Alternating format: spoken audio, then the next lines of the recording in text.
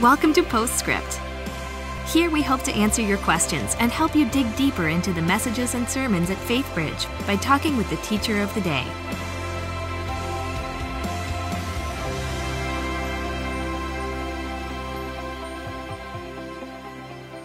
Hi, and welcome to Postscript. I'm Luann Riley, Grow Group Director, and I'm here with Bible teacher Ben Stuart, who just brought the message on Psalm 1, the pursuit of happiness. Welcome, Ben. Hi, thanks. All right, well, this message certainly generated a lot of questions. Great. So we're going to be taking a look at quite a few things from what you talked about today in Psalm 1.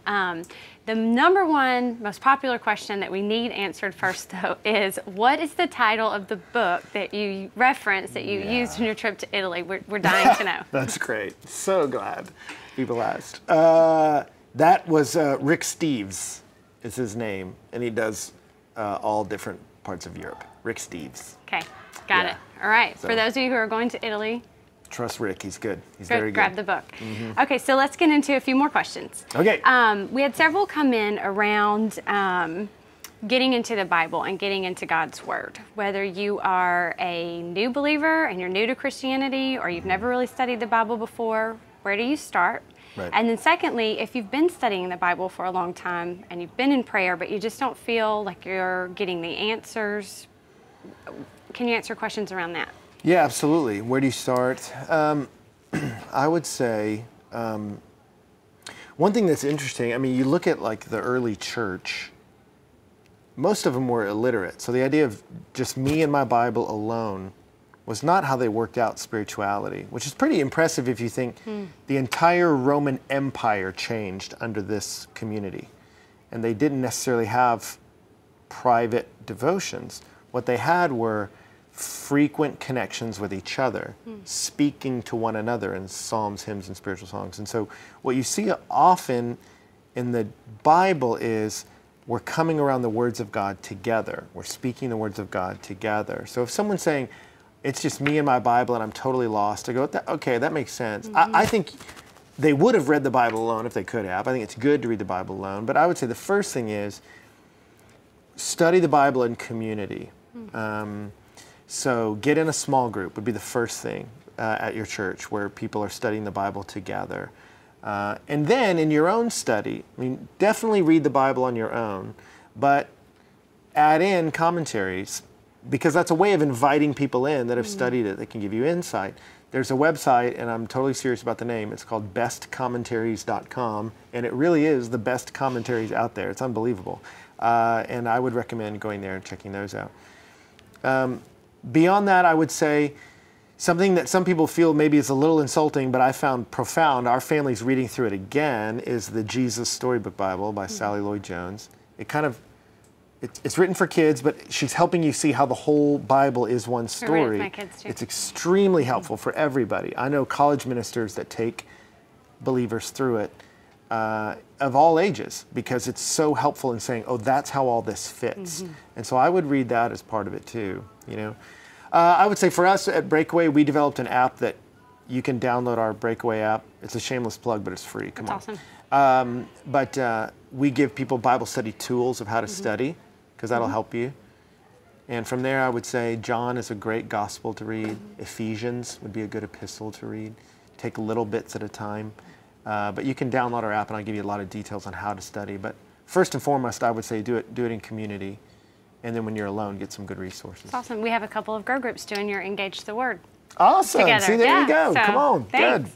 Good. Get both of those. Okay, so let's talk about a couple other questions. One, two, or three, all around the same thing. People, how do you minister to people in your life who are not following the way of the Lord? Would be considered under what we were talking about today as wicked, whether it's your spouse, someone in your close relations with, and then the relationship, you know, as a wife with a spouse who's not walking with the Lord. What do you have to say? Well, in a short question, I probably don't have enough time to do justice to wanting to emphasize empathizing with that person. That is a difficult spot. And I think having other believers around that can love and encourage you, because that is challenging. When you say the person I'm bound closest to isn't going the same direction, it creates a lot of tension. And what do you do with that? And the good news is for the person who's married to someone that says this person's not a believer, the Bible does speak to that. 1 Corinthians 7, 1 Peter 3 speak directly to that. 1 Corinthians 7 is, as far as it depends on you, stay.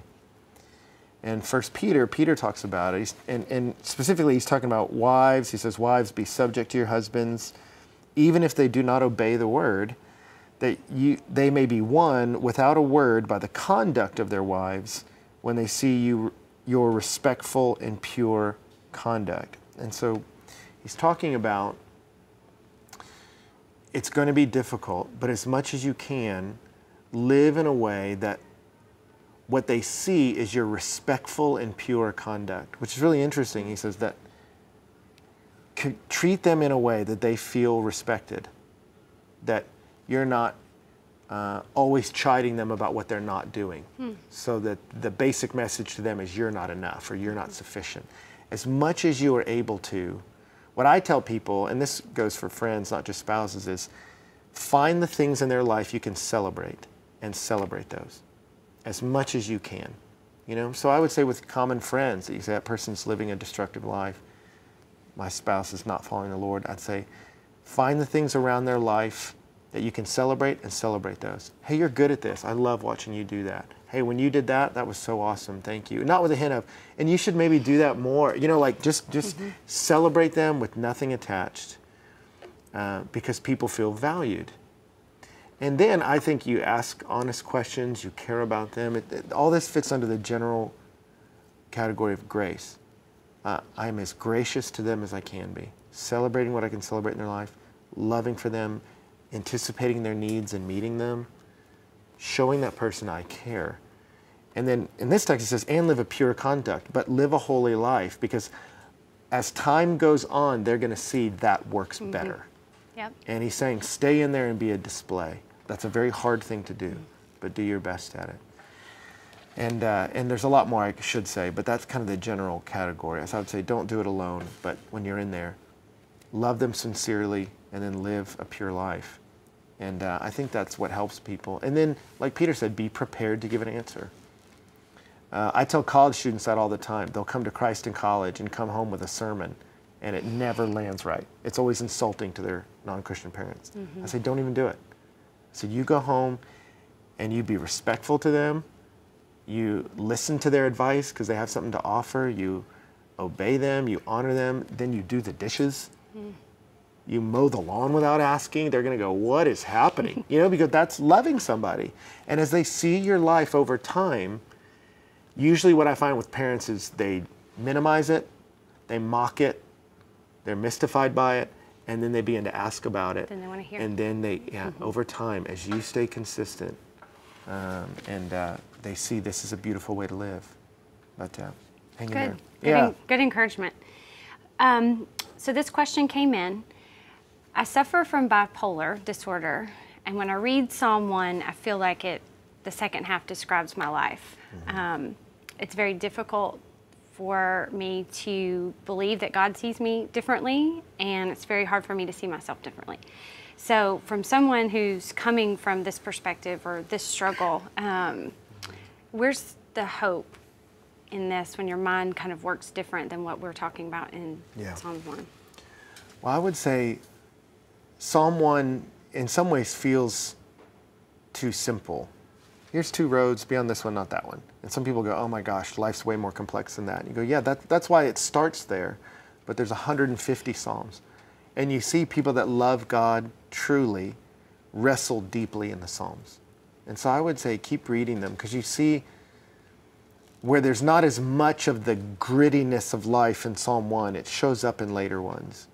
But what also shows up is a God that doesn't give up on us, even when we're failing in every capacity. So I would quote, there were someone mentioned that question to me, and I just want to read over you two Psalms.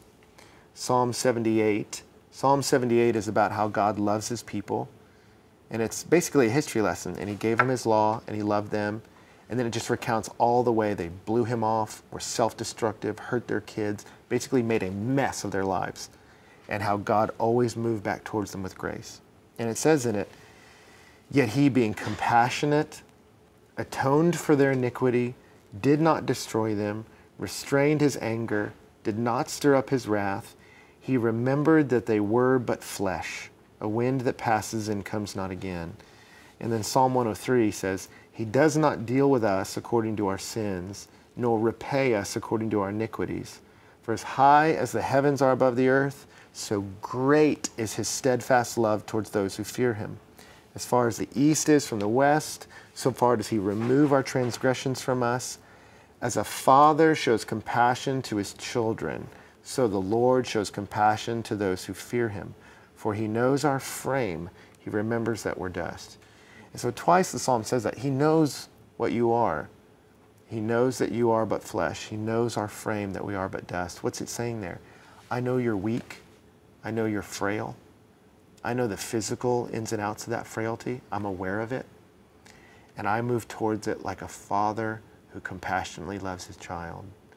So I would say if that inner voice is presenting to you a God that's other than that, a compassionate and patient father, make war against that mentality with the truth of Psalm 103.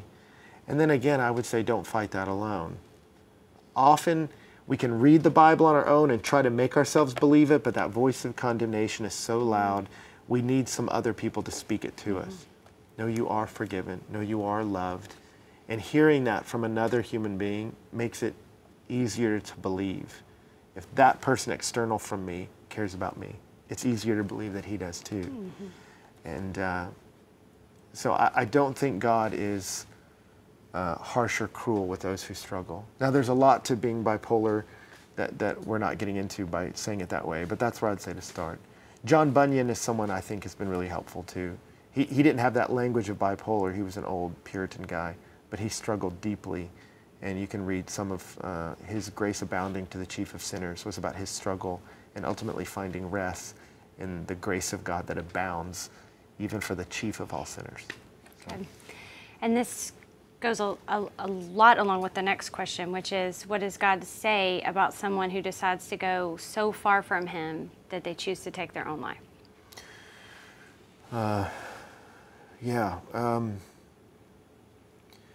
I would say